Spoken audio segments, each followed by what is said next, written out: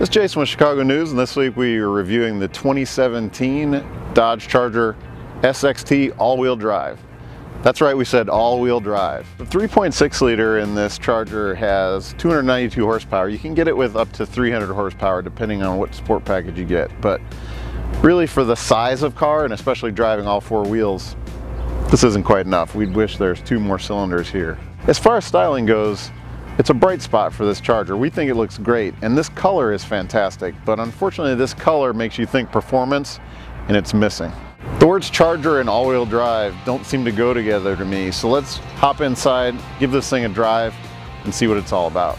This Dodge Charger SXT all-wheel drive, to me, is an answer to a question that nobody was really asking. These sort of throwback muscle car sedans, to me, are supposed to be rear-wheel drive. All of their counterparts back in the day were rear-wheel drive. And it just seems kind of odd to create an all-wheel drive version. I mean, if you live somewhere where it's literally snowing year-round, maybe this makes sense and it'd be fun to kind of hoon around in the snow, but in dry conditions, even wet conditions, there's so much traction for this weight of car and this size engine that it's really not that fun to drive. So let's see what this 3.6 liter has.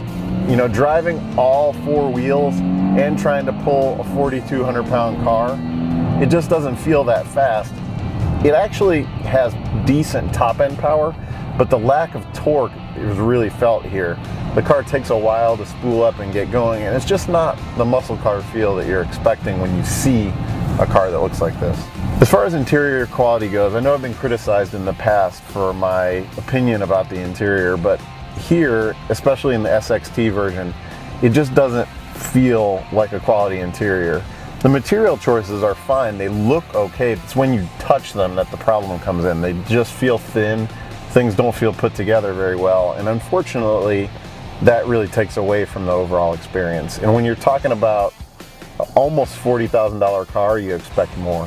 This Charger's actually got a nice 8-speed automatic transmission. Now, the calibration is a little bit lazy on it. It does kind of hunts between gears, but overall it's nice to have that many ratios to choose from. Also, the all-wheel drive system is pretty advanced here. It's got a transfer case that can make the car 100% rear-wheel drive, or it can bring power to the front wheels as necessary. It's actually a pretty cool system, and even allows you to set the car up to drive a lot more like a rear-wheel drive car.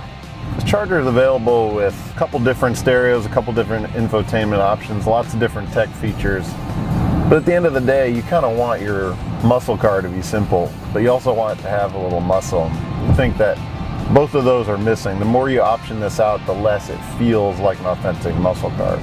We've talked about Chrysler's Uconnect system in other reviews, and it's a very good overall system. There's lots of apps that are available. In the end, the screen can be a little bit busy at times, but it definitely gets the job done. One benefits you get with this 6-cylinder engine is a little bit better fuel economy, obviously, than you would get in any of the V8 versions. It's actually claimed up to 27 on the highway. And really what that comes down to is that sometimes a smaller engine, while it'll get better highway mileage, overall your real world mileage isn't as good because you have to use more throttle all the time. The car is a bit slower, so you have to get your foot in it to get the car going. As far as handling goes, there's really not much to talk about. It doesn't handle very well at all. Despite having 19-inch wheels, it just doesn't have a lot of grip. It's soft, mushy, rolls around. Now, we've driven some of the performance versions of the Charger, and they handle quite well. So we're really wondering what's missing here. Obviously it's tuned for comfort instead of performance, but we feel like there's a better balance that could be struck here. There could be more performance. So what do we think of this Charger all-wheel drive? Well, again, I'm not so sure that an all-wheel drive Charger is what people really want. I think we would have enjoyed this car a lot more if it wasn't 70 degrees in the middle of February. If we had some snow and we could have some fun with this thing, maybe our idea would be a little bit different, but this seems like a lot of money for not a lot of car. Because of that, we say go for the V8, go for the rear-wheel drive.